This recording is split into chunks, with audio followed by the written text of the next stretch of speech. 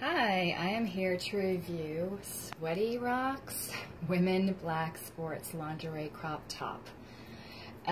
First of all, didn't really think about the name, but the name is pretty awful. It is too big on me, and I just don't feel that comfortable with it. I got a medium, I'm a 34B, and it's too big around the middle. I also am not one for padding, so I'm going to take it out, and probably I'll have to put it back in, but I'm taking it out to show you.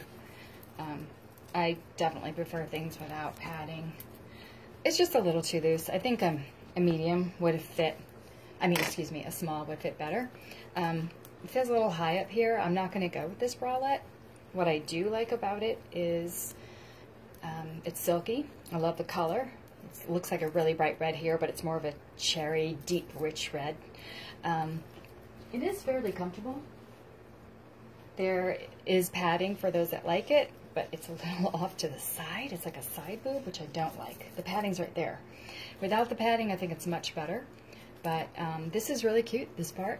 I think it's very cute. The straps are not adjustable, but overall, I think if you run a little bit wider, and you're a 34B or a 34C, or even a 36B, this medium would fit you great. It's not fitting me the greatest, but it is a cute bra. Not crazy about the positioning of the pads. And I don't know if you can move them. Yeah, sorry. You can scooch them over. I did. I just scooched the pad. Can you see the difference? This has the pad, this doesn't. And this is actually my larger boob. But you can. Okay, I'm going to correct that. Let me say that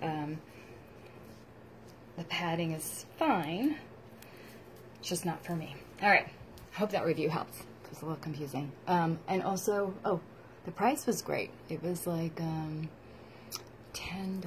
on Amazon Prime. All right, goodbye. Hope that helped.